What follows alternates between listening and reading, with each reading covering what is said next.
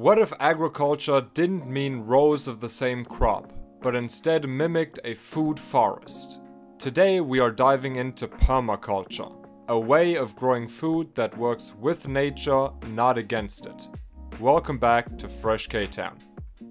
Permaculture, short for permanent agriculture, is a design system for sustainable living and farming. It's about creating self-sustaining ecosystems that produce food, regenerate soil, support biodiversity, and just work like nature does. In permaculture, instead of planting one crop in neat rows, you plant many different species together so they support each other.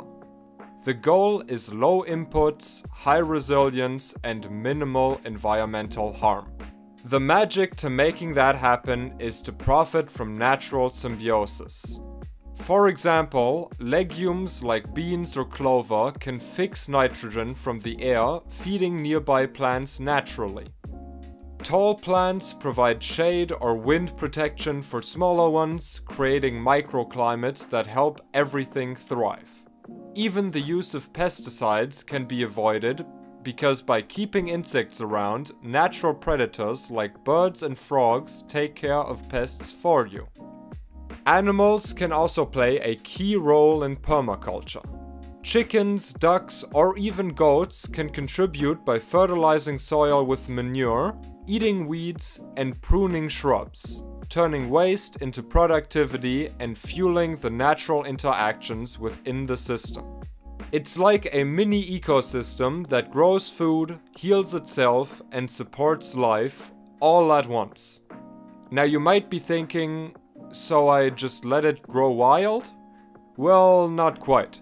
While permaculture reduces effort in the long run, it still requires work, especially in the beginning. You'll need to design the system, introduce the right plants and animals, prune, replant, and occasionally adjust things to keep the balance. But the beauty is, over time, it becomes more self-sustaining and requires fewer inputs than conventional farming. So why choose permaculture? First off, it reduces soil erosion since it doesn't rely on tilling. It also uses fewer external inputs like synthetic fertilizers or pesticides. It supports biodiversity both above and below the ground, and finally it reconnects people with natural rhythms, turning farming into something more natural, regenerative, and alive. It's not just a technique, it's also a mindset. But permaculture isn't without challenges.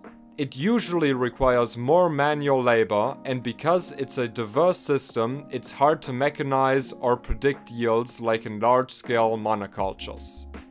Also, since each setup is unique to its location, there is no one-size-fits-all recipe.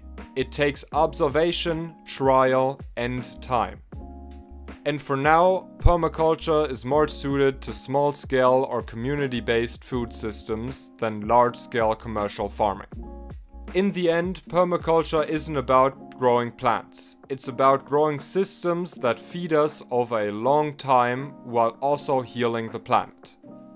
That's it for today's video. Would you try a permaculture setup in your garden? Let me know down below. If you learned something new, leave a like, subscribe, and let me know in the comments if there's anything I missed. Until next time, keep on growing. Peace.